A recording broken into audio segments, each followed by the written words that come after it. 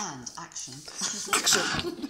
Okay, to make a coil pot, you're first going to make the base of your pot. Now, I make the whole thing with coils.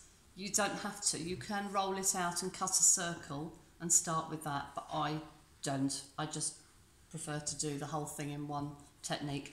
So, trick with coils again is you don't have too much clay in your hands, okay? So something that will sit in your hands quite nicely. And then you're going to roll it, and you've got to roll from the tips of your fingers to the base of your hands, because if you don't, it's just going to go flat. So you roll it and you assert the pressure from the middle outwards. And again, if we're using white clay, you will find it's going to dry up much quicker.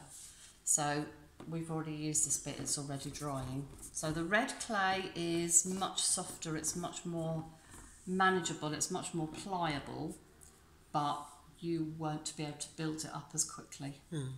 So what your aim is to get a round coil and for it to be reasonably even all the way across. So if you get it very thin, push it together. The neater your coils are, the neater your pot's going to be. So if you can make your coils neat, then it's even. So start by coiling it in on itself and just rolling it round until you get the size of the base that you want.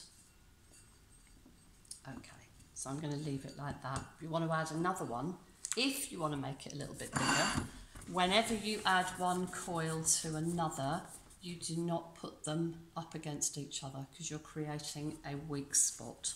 So if I make another coil because I want to make the base bigger, then I have to put it over the top of that coil there. Okay, so I haven't put it alongside it, I've put it over the top. Okay, so made my base. What I'm going to do now is just to make it a lot more secure is I'm going to just drag the clay across the top to join them. And that's basically the technique you're going to use for the whole of your coil pot. If you can see a gap, that's where it's going to crack when it dries. Okay, so you want to do that without knocking it out of shape. And again, the more even your base is, the more even your pot's going to be.